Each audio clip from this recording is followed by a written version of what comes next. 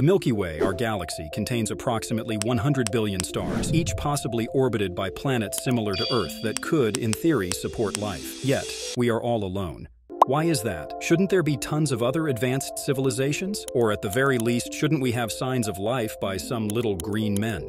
Picture this. The Milky Way alone hosts about 10 billion habitable planets. And the Milky Way is just one galaxy among the 2 trillion galaxies in the observable universe. I won't bore you with math, but it clearly shows us that we're almost certainly not alone. Among these Earth-like exoplanets, many surpass our planet in age by billions of years. All those years let time for life to not only appear, but to potentially evolve into advanced civilizations, capable of sophisticated thought or capable of creating an online video hosting site, for example. But most importantly, this hypothetical civilization may discover the construction of spacecraft. If such civilizations exist, they would have had ample time, millions, if not billions, of years, to explore and possibly colonize the galaxy. And with spaceships going at only 1% the speed of light, these hypothetical civilizations could have already colonized the Milky Way over 1,000 times. So if we are pretty sure there are aliens out there, and they probably are capable of traveling at 1% of the speed of light, where are they?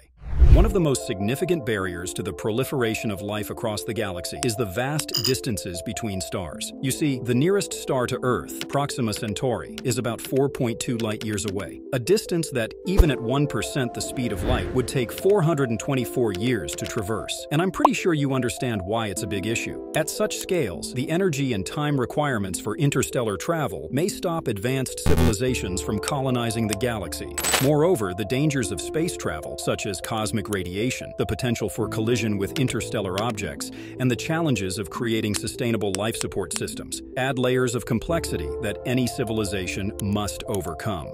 Now let's talk about us. If an advanced alien civilization were aware of humanity, what would they see? A species at odds with itself, engaged in constant conflict, and on a trajectory toward ecological self-destruction. They might observe a civilization that has invented nuclear power, but also created weapons capable of annihilating itself several times over. The signals we send into space, intentionally or not, paint a picture of a species struggling with its own intelligence. This perspective could dissuade extraterrestrial contact. An advanced civilization might conclude that humanity is not yet ready for the implications of interstellar communication, or that engaging with us could be risky or counterproductive. And to be honest, they would probably be right. Another theory is that advanced civilizations may tend to self-destruct. This theory suggests that there is a critical point in a civilization's technological development where it gains the ability to destroy itself before achieving the stability or wisdom necessary to avoid doing so. The proliferation of nuclear weapons, environmental degradation, and the potential for devastating wars over resources